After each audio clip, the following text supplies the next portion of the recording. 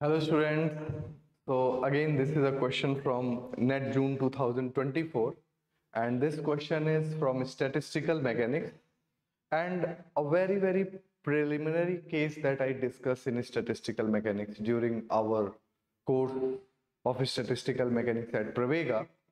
I discussed two-level systems in many format. One of the format is in the magnetic domain. Another format is just simple classical two-level system.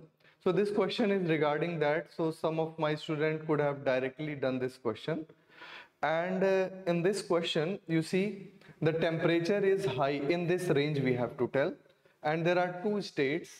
One state is 0 and another state is E, and they want to ask about CV. Okay, so we know how to go about this. We will write partition function, then we will write U, then we will write CV.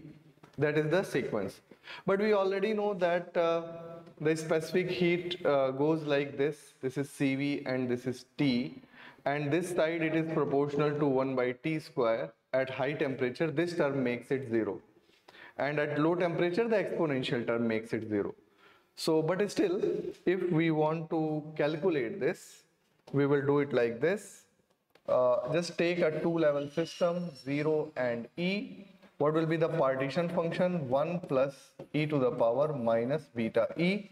What will be the average energy? It is minus 1 by z del z by del beta, which will be equal to minus 1 upon 1 plus e to the power minus beta E into, just differentiate it with respect to beta, you will get minus e to the power minus beta E, which is E, and take this in the denominator, it will become e to the power beta E plus 1.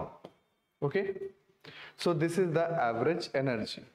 Now we want a specific heat which is given by del U by del T, and it will be given by denominator square, which is 1 plus e to the power beta E whole square. Then denominator 1 plus e to the power beta E, differentiation of numerator, minus numerator, differentiation of denominator will give me e to the power beta E into, when I take derivative of this, it will become minus e by kBt square.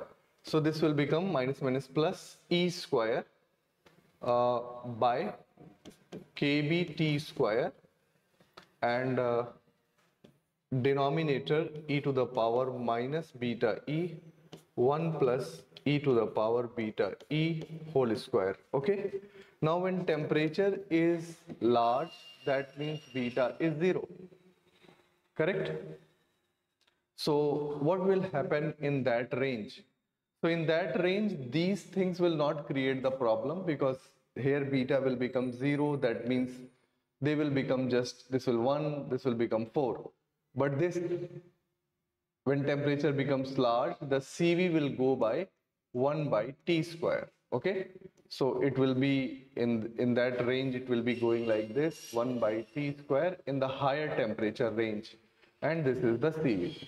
Okay, so this was the question. Thank you so much.